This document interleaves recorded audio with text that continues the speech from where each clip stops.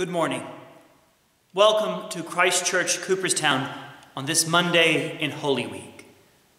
My name is Dane Boston. I'm the rector of Christ Church, and I'm delighted to be able to welcome you as we celebrate and commemorate these most significant days at the heart of our faith. Holy Week begins very simply on these quiet weekdays.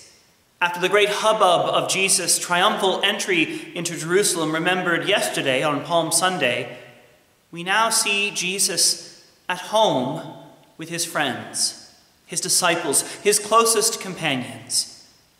We see Jesus in quiet, simple moments preparing for what is to come. And we also see the forces gathering together against him, conspiring to put him to death.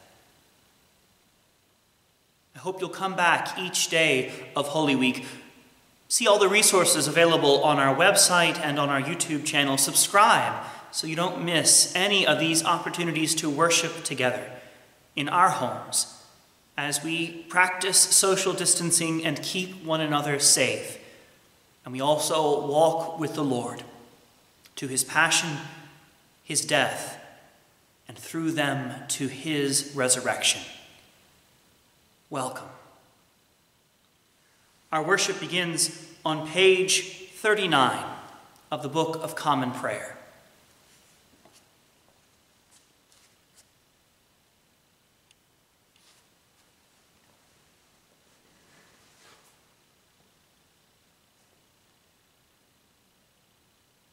All we like sheep have gone astray. We have turned every one to his own way, and the Lord hath laid on him the iniquity of us all.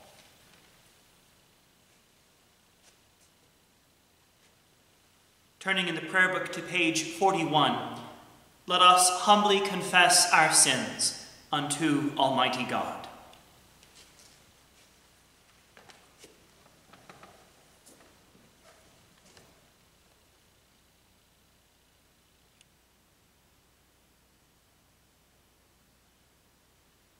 Almighty and most merciful Father, we have erred and strayed from thy ways like lost sheep. We have followed too much the devices and desires of our own hearts. We have offended against thy holy laws. We have left undone those things which we ought to have done, and we have done those things which we ought not to have done. But thou, O Lord, have mercy upon us. Spare thou those who confess their faults. Restore thou those who are penitent, according to thy promises declared unto mankind in Christ Jesus our Lord. And grant, O most merciful Father, for his sake, that we may hereafter live a godly, righteous, and sober life, to the glory of thy holy name. Amen.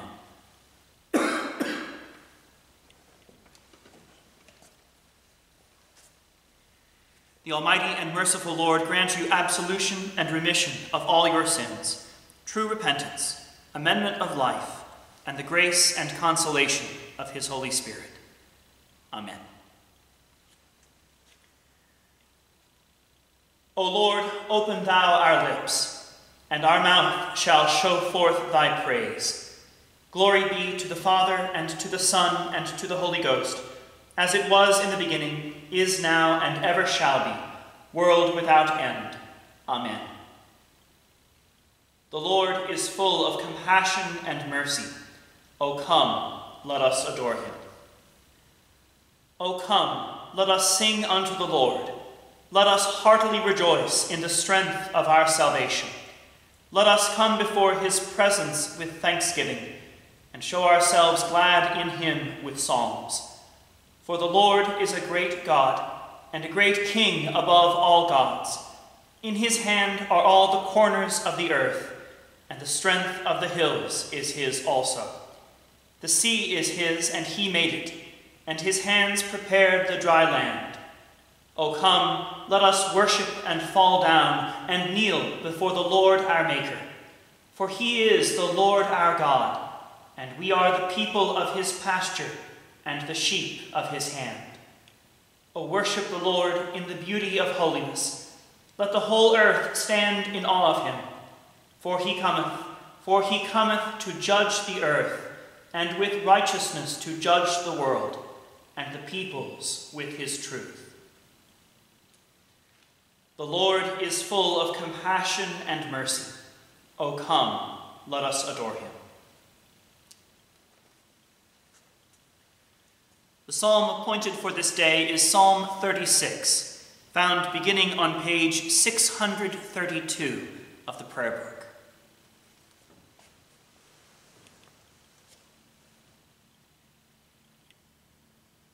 There is a voice of rebellion deep in the heart of the wicked.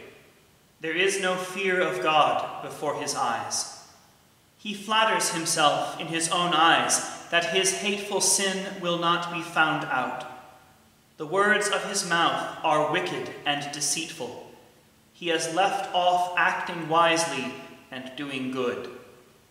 He thinks up wickedness upon his bed and has set himself in no good way. He does not abhor that which is evil. Your love, O Lord, reaches to the heavens, and your faithfulness to the clouds. Your righteousness is like the strong mountains, your justice like the great deep. You save both man and beast, O Lord. How priceless is your love, O Lord. Your people take refuge under the shadow of your wings. They feast upon the abundance of your house. You give them drink from the river of your delights. For with you is the well of life, and in your light we see light. Continue your loving kindness to those who know you, and your favor to those who are true of heart. Let not the foot of the proud come near me, nor the hand of the wicked push me aside. See how they are fallen, those who work wickedness. They are cast down and shall not be able to rise. Glory be to the Father, and to the Son, and to the Holy Ghost, as it was in the beginning, is now, and ever shall be, world without end. Amen.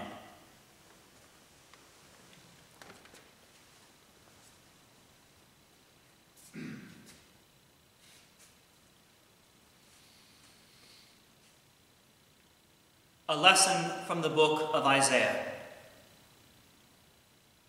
Behold my servant, whom I uphold, mine elect, in whom my soul delighteth.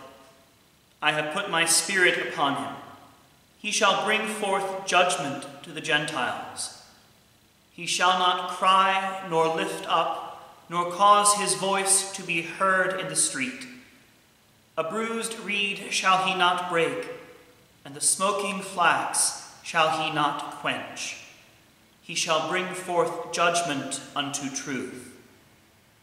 He shall not fail nor be discouraged till he have set judgment in the earth, and the isles shall wait for his law. Thus saith God the Lord, he that created the heavens and stretched them out, he that spread forth the earth and that which cometh out of it, he that giveth breath unto the people upon it, and spirit to them that walk therein. I, the Lord, have called thee in righteousness, and I will hold thine hand, and will keep thee, and give thee for a covenant of the people, for a light to the Gentiles, to open the blind eyes, to bring out the prisoners from the prison, and them that sit in darkness out of the prison house. I am the Lord, that is my name, and my glory will I not give to another, neither my praise to graven images. Behold, the former things are come to pass, and new things do I declare. Before they spring forth, I tell you of them. Here endeth the lesson.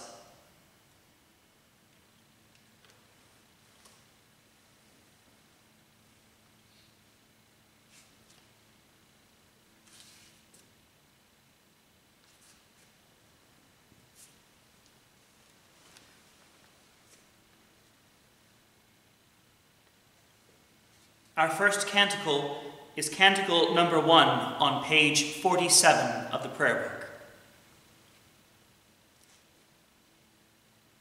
O all ye works of the Lord, bless ye the Lord.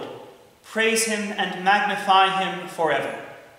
O ye angels of the Lord, bless ye the Lord.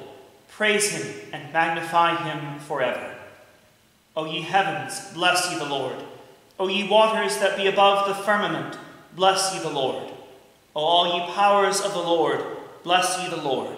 Praise him and magnify him forever. O ye sun and moon, bless ye the Lord. O ye stars of heaven, bless ye the Lord. O ye showers and dew, bless ye the Lord. Praise him and magnify him forever. O ye winds of God, bless ye the Lord. O ye fire and heat, bless ye the Lord. O ye winter and summer, bless ye the Lord. Praise him and magnify him forever. O ye dews and frosts, bless ye the Lord. O ye frost and cold, bless ye the Lord. O ye ice and snow, bless ye the Lord. Praise him and magnify him forever. O ye nights and days, bless ye the Lord. O ye light and darkness, bless ye the Lord. O ye lightnings and clouds, bless ye the Lord. Praise him and magnify him forever. O let the earth bless the Lord. O ye mountains and hills, bless ye the Lord. O all ye green things upon the earth, bless ye the Lord. Praise him and magnify him forever. O ye wells, bless ye the Lord. O ye seas and floods, bless ye the Lord. O ye whales and all that move in the waters, bless ye the Lord. Praise him and magnify him forever. O all ye fowls of the air, bless ye the Lord. O all ye beasts and cattle, bless ye the Lord. O ye children of men, bless ye the Lord. Praise him and magnify him forever. O ye people of God, bless ye the Lord. O ye priests of the Lord, bless ye the Lord. O ye servants of the Lord, bless ye the Lord. Praise him and magnify him forever. O ye spirits and souls of the righteous, bless ye the Lord. O ye holy and humble men of heart, bless ye the Lord. Let us bless the Father, the Son, and the Holy Spirit. Praise him and magnify him forever.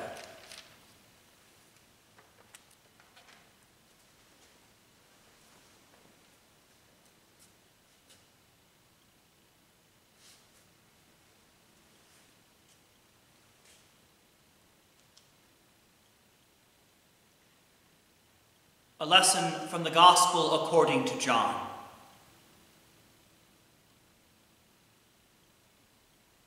Then Jesus, 6 days before the Passover, came to Bethany, where Lazarus was which had been dead, whom he had raised from the dead. There they made him a supper, and Martha served.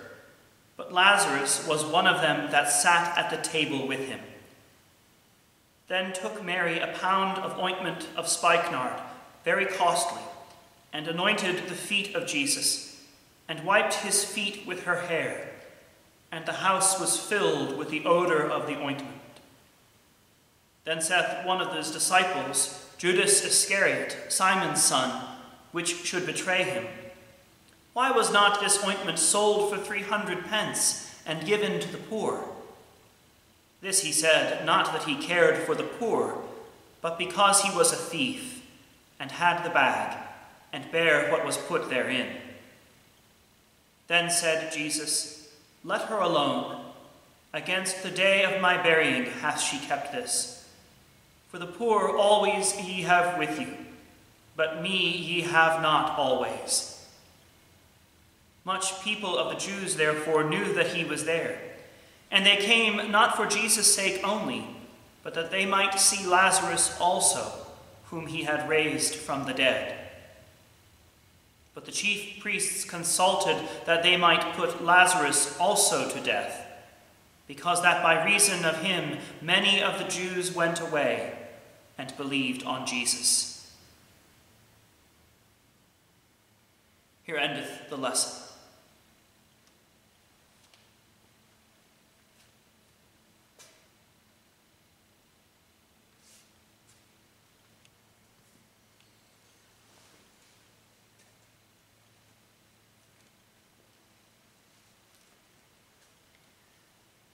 Our second canticle is canticle number 4, on page 50 of the prayer book.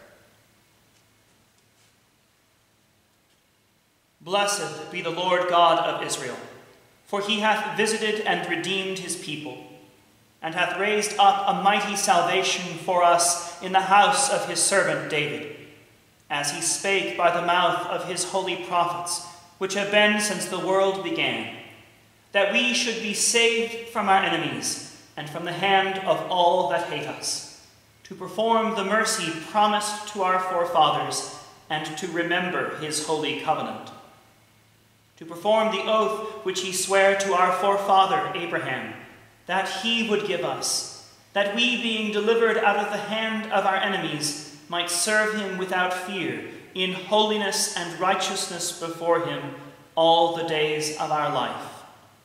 And thou, child, shalt be called the prophet of the highest, for thou shalt go before the face of the Lord to prepare his ways, to give knowledge of salvation unto his people, for the remission of their sins, through the tender mercy of our God, whereby the dayspring from on high hath visited us, to give light to them that sit in darkness and in the shadow of death, and to guide our feet into the way of peace. Glory be to the Father, and to the Son, and to the Holy Ghost, as it was in the beginning, is now, and ever shall be, world without end. Amen. The Apostles' Creed is found beginning on page 53.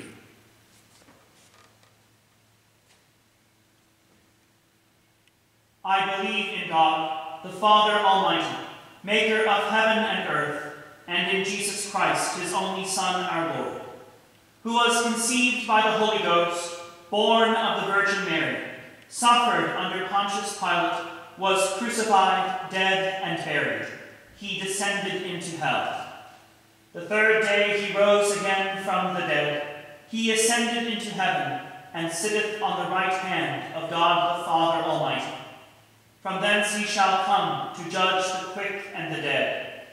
I believe in the Holy Ghost, the Holy Catholic Church, the communion of saints, the forgiveness of sins, the resurrection of the body, and the life everlasting.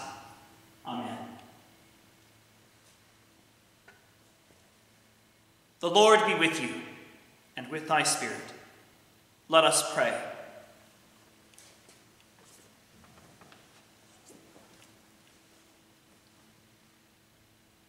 Our Father, who art in heaven, hallowed be thy name. Thy kingdom come, thy will be done, on earth as it is in heaven. Give us this day our daily bread, and forgive us our trespasses, as we forgive those who trespass against us. And lead us not into temptation, but deliver us from evil. For thine is the kingdom, and the power, and the glory, forever and ever. Amen. O Lord, show thy mercy upon us, and grant us thy salvation. Endue thy ministers with righteousness, and make thy chosen people joyful. Give peace, O Lord, in all the world, for only in thee can we live in safety. Lord, keep this nation under thy care, and guide us in the way of justice and truth. Let thy way be known upon earth, thy saving health among all nations. Let not the needy, O Lord, be forgotten, nor the hope of the poor be taken away. Create in us clean hearts, O God, and sustain us with thy Holy Spirit. Almighty God, whose most dear Son went not up to joy, but first he suffered pain, and entered not into glory before he was crucified. Mercifully grant that we, walking in the way of the cross, may find it none other than the way of life and peace. Through the same thy Son, Jesus Christ, our Lord, who liveth and reigneth with thee and the Holy Spirit, one God, for ever and ever. Amen. O God, the King eternal, who dividest the day from the night, and turnest the shadow of death into the morning, Drive far from us all wrong desires. Incline our hearts to keep thy law, and guide our feet into the way of peace. That having done thy will with cheerfulness while it was day, we may, when the night cometh, rejoice to give thee thanks. Through Jesus Christ our Lord. Amen. Almighty and everlasting God, by whose Spirit the whole body of thy faithful people is governed and sanctified, receive our supplications and prayers, which we offer before thee for all members of thy holy church, that in their vocation and ministry they may truly and godly serve thee, through our Lord and Savior Jesus Christ. Amen. I now invite your prayers of intercession and thanksgiving, either silently or aloud.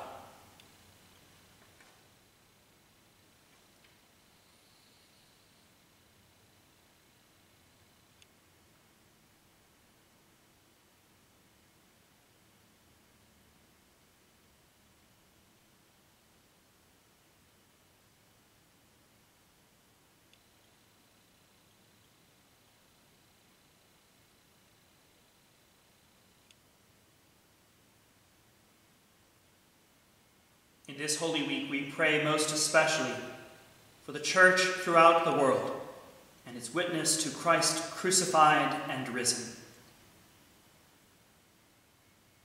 We pray for the nations of the earth and most especially for our nation, for our leaders, that they may be guided by wisdom and act with compassion and understanding.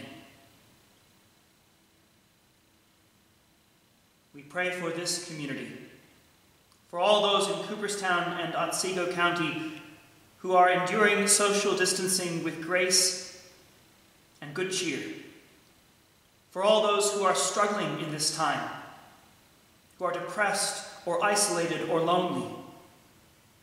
And we ask that God would comfort them with the sense of his presence and the knowledge of his love. We pray for all who are sick, suffering, fearful, and anxious. We pray for all of those who put their own lives at risk to ensure the continuity of our lives, most especially for doctors and nurses and all healthcare professionals, for grocery store workers and gas station attendants, and those who serve at pharmacies and in other essential services. Guide, guard, and protect them, O Lord. We pray for those who have died, for those who have fallen a victim to the present pandemic, and to those who have died of other causes, whose families suffer for lack of gathering to remember, to grieve, and to celebrate. Rest eternal grant unto them, O Lord, and let light perpetual shine upon them.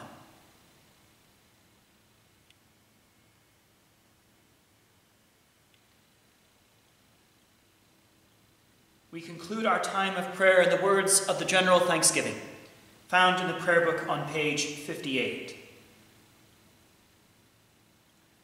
Almighty God, Father of all mercies, we, thine unworthy servants, do give thee most humble and hearty thanks for all thy goodness and loving kindness to us and to all men. We bless thee for our creation, preservation, and all the blessings of this life, but above all for thine inestimable love in the redemption of the world by our Lord Jesus Christ, for the means of grace and for the hope of glory.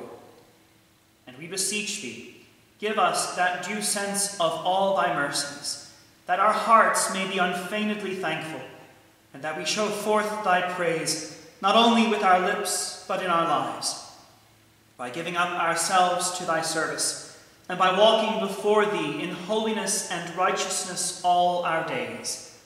Through Jesus Christ our Lord, to whom with thee and the Holy Ghost be all honor and glory, world without end. Amen. Let us bless the Lord. Thanks be to God. May the God of hope fill us with all joy and peace in believing, through the power of the Holy Spirit. Amen.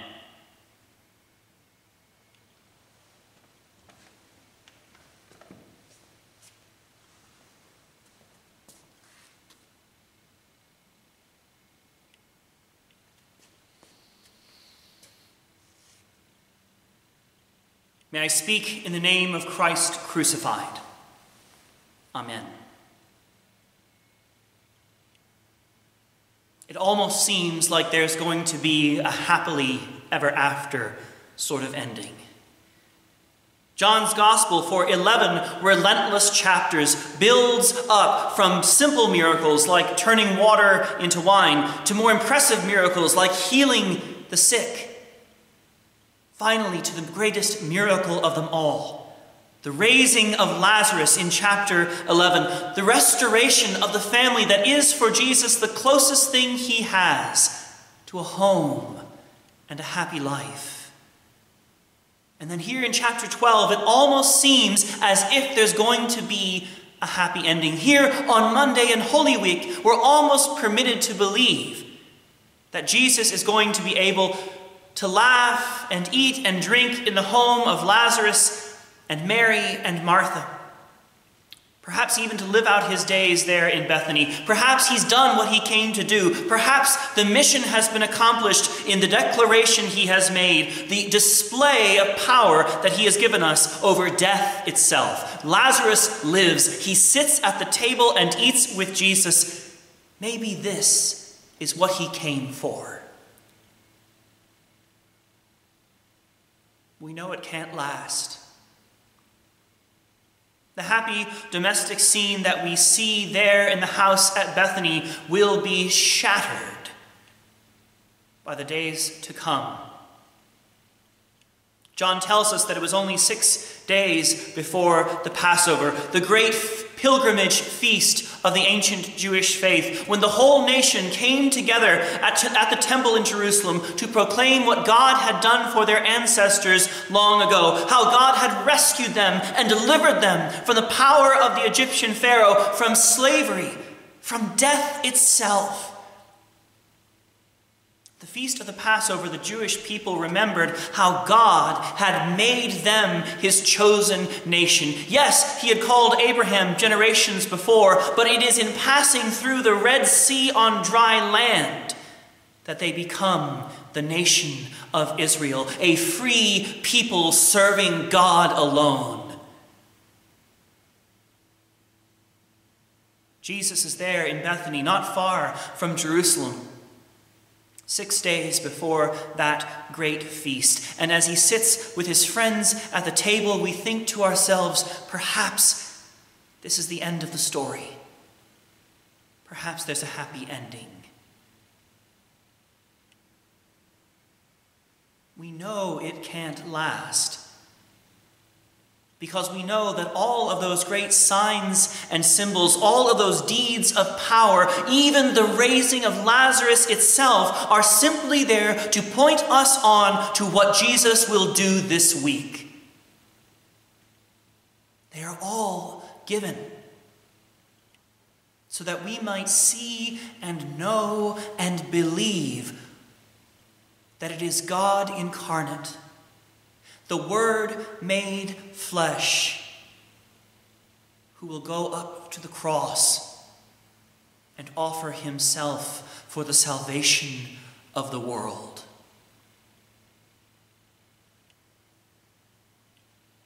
For now we see Jesus at home with his friends, enjoying a meal. We see Jesus in the same posture, the same situation we find ourselves in. And even when Judas Iscariot grumbles about Mary showing an elaborate expression of love and devotion for Jesus, even as the leaders and chief priests and elders of the people begin to plot and plan, even so we hold in our hearts this image of Jesus there with his friends.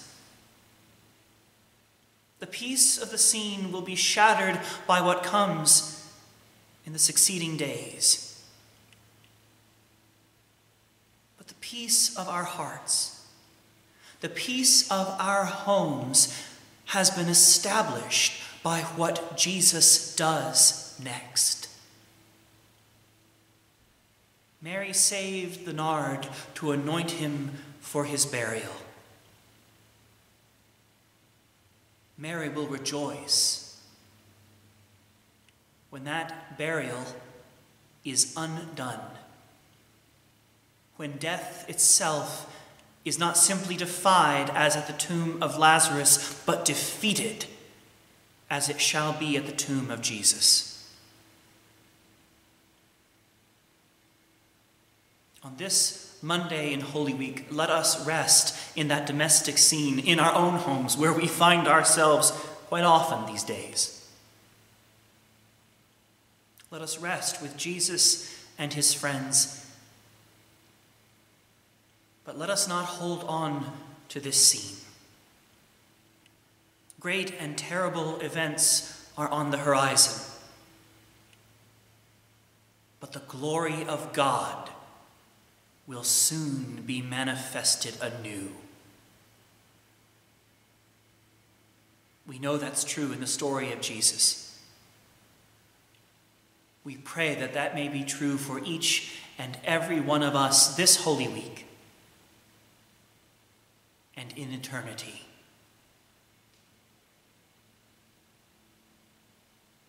God bless you and keep you as you walk with the incarnate Lord to Calvary. God bless you and keep you in the midst of whatever you are suffering. God bless you and keep you in the arms of the risen Jesus. Thanks be to God. Amen.